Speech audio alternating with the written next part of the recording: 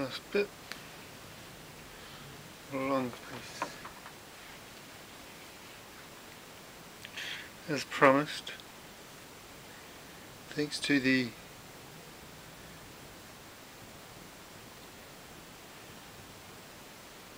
person who gave me some positive feedback on the last one.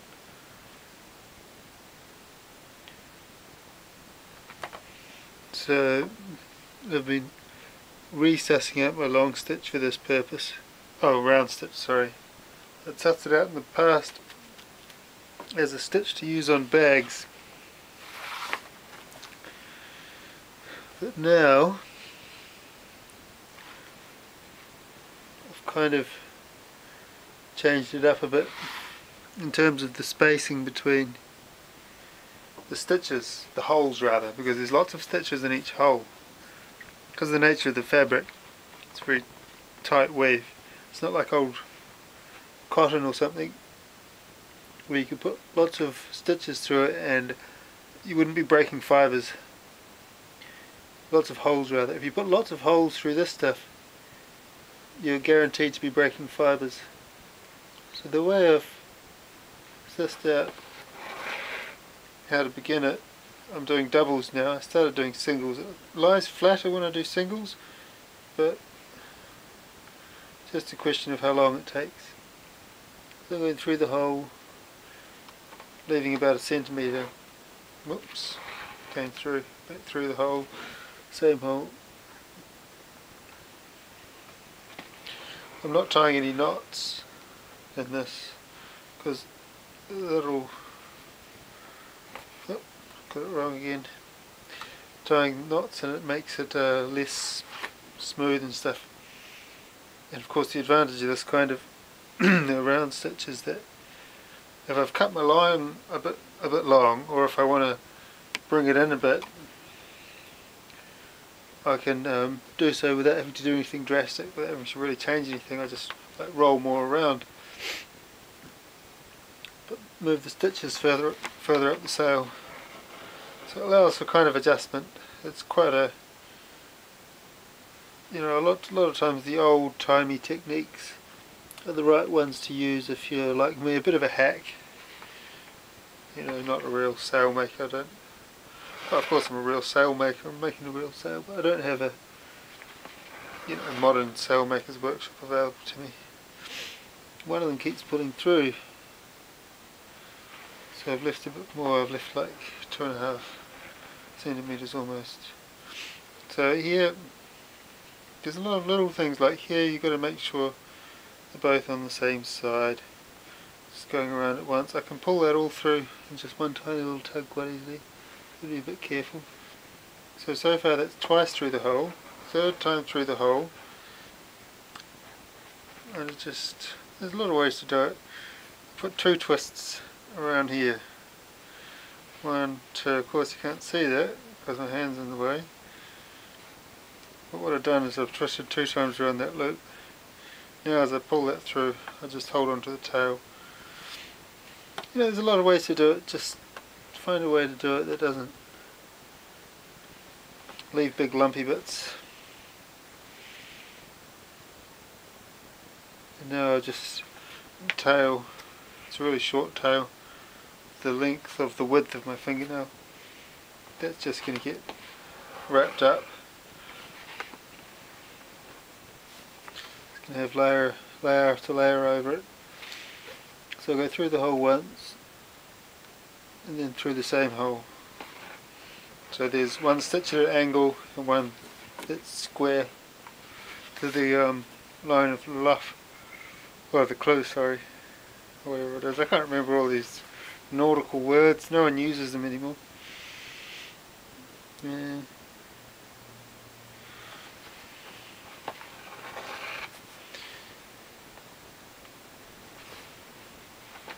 I haven't warmed up. I just knocked off from my regular job. Usually leave this kind of stitching work until after the sun's gone down. But I'm a bit tired today, so I'm not going to do any woodwork. I'm going to do a bit of this instead. I've got paddles on the go.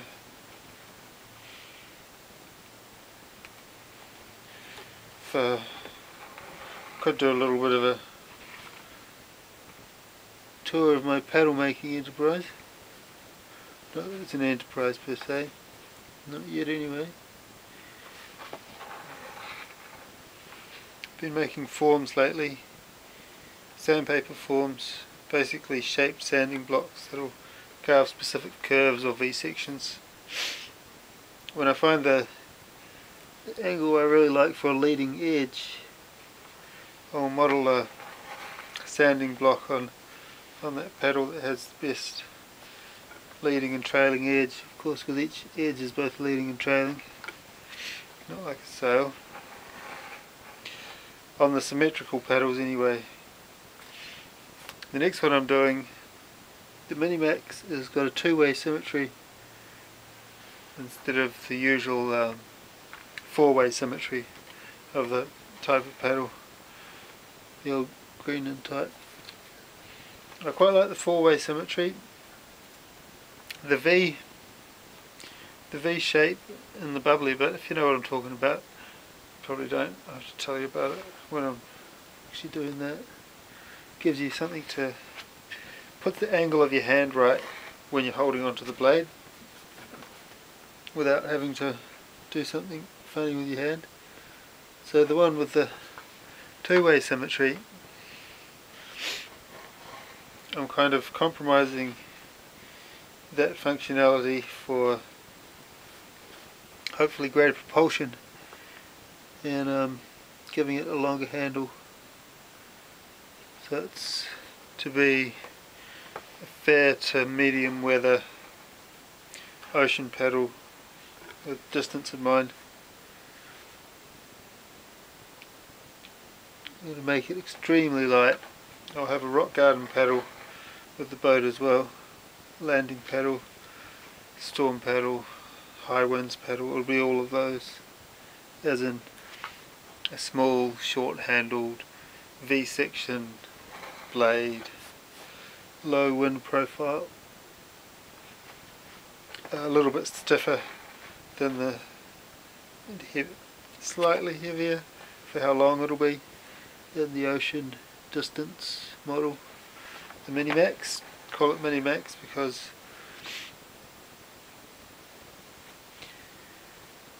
it's quite short for what it is, and it's got wide blades, so it's got a large amount of push in it, so it should be quite efficient to use slowly in kind of a relaxed way, meaning basically it's a higher gear, it's in a higher gear. Storm paddles tend to be in lower gears, so you have to like pump it out a bit more if you want to actually move. I'm hoping Minimax will be a good sailing paddle too. I think she might be a bit of a fair weather sailor, Minimax. It should be a good paddle nonetheless. It's good to have a fair weather one.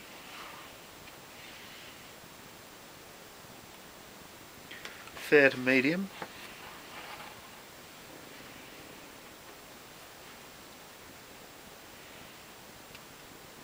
Bit too much windage for a storm paddle.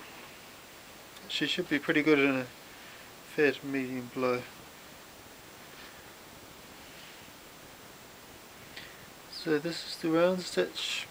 Goes on, after a while it gets faster. Got to make sure each one lays down in the right angle that it was intended to, otherwise you won't have the right tension on it. Each time I'm doing even tension. Not much tension on any particular stitch. It works by just grabbing onto the string. Nothing actually goes through the string. Occasionally something might a little bit, but not so much as to prevent it from being able to have a little bit of play within the sheath.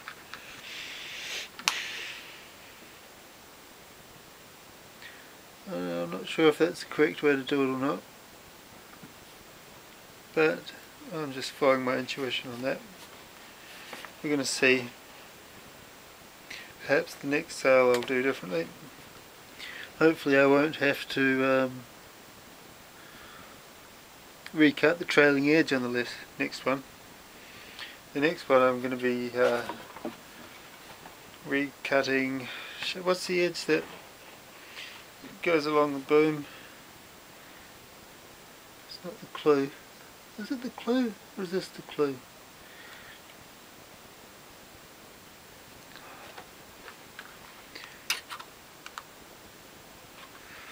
I'm using a dental floss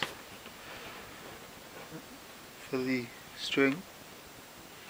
You get different kinds of dental floss and they have different properties, but in general they make quite good sailcloth and bag string thread rather.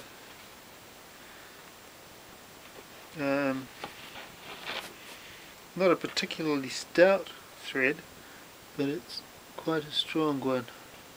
I should have actually started up here and worked back, because I did a whole long one up that way last night, where I should have been going up and down like usually when I've been doing a bit of a stitch. Go up for half the thread and go down for the other half of the thread. So I get some whose tension lines run that way and some whose tension lines run that way.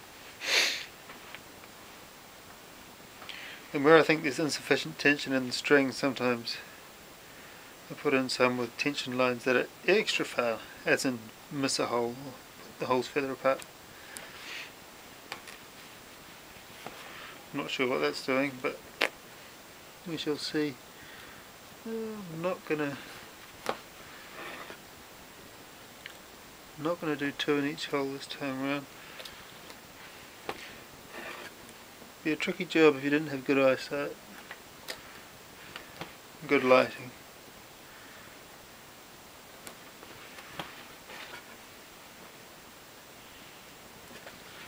Getting close to being done with this thread, so I can show you the routine I have for tailing it off.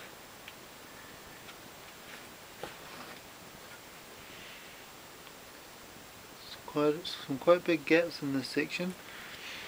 It's a bit of market testing, market research, you know, just trying to see. Sometimes I've got the holes quite close together, sometimes I've got them a bit further apart, and see where it fails. Learn from it. Because I do intend to use this in sufficiently strong conditions to make it fail. You know, I'll work as hard as I can. 120 kilometres on Evans Bay today, apparently. Would have loved to have been out there. Nice.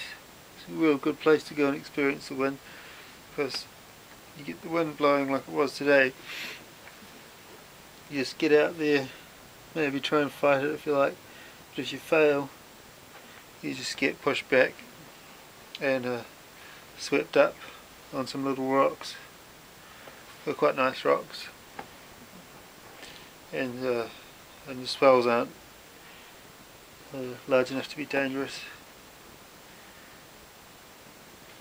Just little short steep harbour waves. They get pretty big, but you know, nothing to write home about. I'm more worried about damaging the boat, trying to get it in somewhere nice.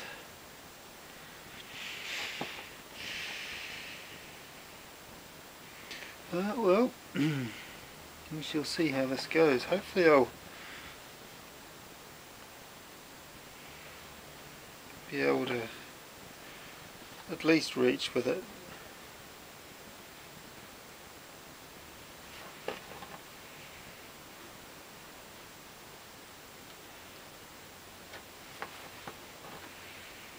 Okay, well I'm going to finish this one off a tad early. No, I won't. Wasted string. Well, a lot of tension on this, but I don't want any tension very much on any individual bit of string. That's why so many stitches. There's also the abrasion thing, because I've got a bunch of stitches sitting underneath a bunch of other stitches, and they're not the same bit of string. So when I get some abrasion, not only is it easy just to work a few more stitches in, but well, I'm finishing off here. Always finish off by going through the same hole. There's a reason for that. If you're going on an angle and then you finish off by tucking in that way, then it can just pull out. If it goes in 90 degrees, kind of puts the brakes on a bit. So just go in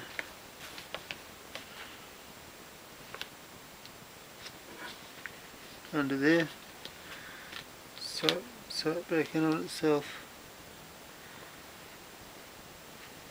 Quite hard to push the needle through, and this is where the string actually gets, the thread actually gets into the string a bit, but because it's just going through like this, it's not providing any resistance to it moving up and down. The resistance is the tension and the friction on it.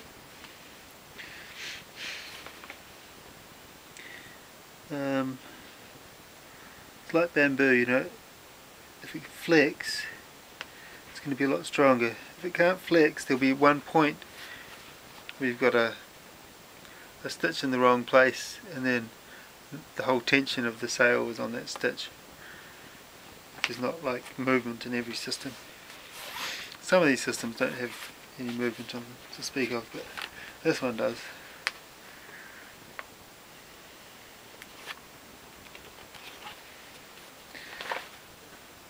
So I'll pretty much just keep taking it in there as long as I can.